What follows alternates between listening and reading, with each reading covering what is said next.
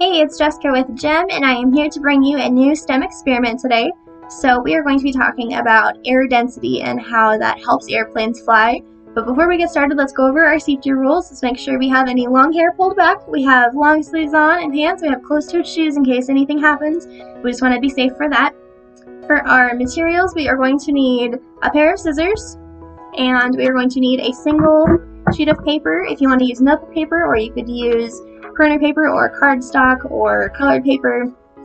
And then the first thing we are going to do is we are going to take our paper and we are going to fold it. So as you see, I have a crease here. We're going to fold it right on this edge.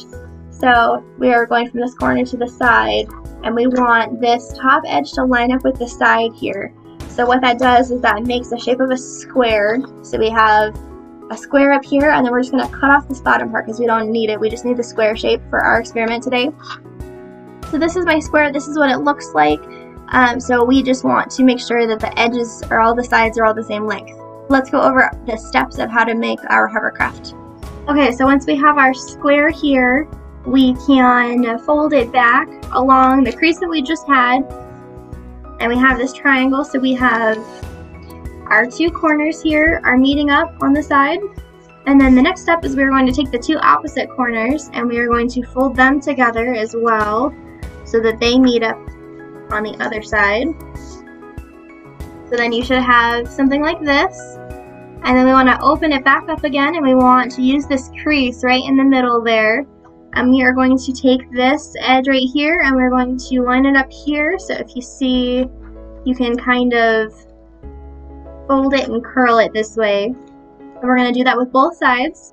Okay, so now we have this kite shape with an opening kind of in the back, and we have the flaps in the front, and then we are going to take this flap that we were just using and we're going to fold it back along to line up with the fold that we just made. We want this edge to line up with the fold. And we're going to do that with both sides.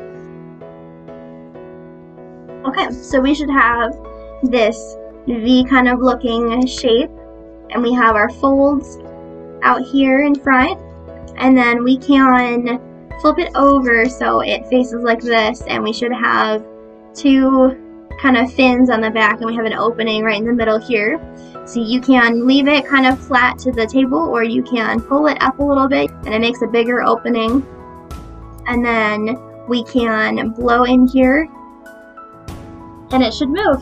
So the way that air pressure works is when we blow into the hovercraft in that little pocket behind in the back, it builds the air pressure behind it and it allows it to be pushed forward, since the air pressure inside that little pocket of the hovercraft is greater than the air pressure above the hovercraft. And the aerodynamic shape of the cone, how it's lower on one side and it's higher on the back, allows it to be pushed forward as well. It has this wedge shape, so it pushes through the air and it moves. The airplanes use it the same way, where they make sure that the air pressure below the wing of the airplane is a lot higher than the air pressure above the wing. So that's the way that air pressure helps in them taking off. So I hope you had fun today with our hovercraft experiment.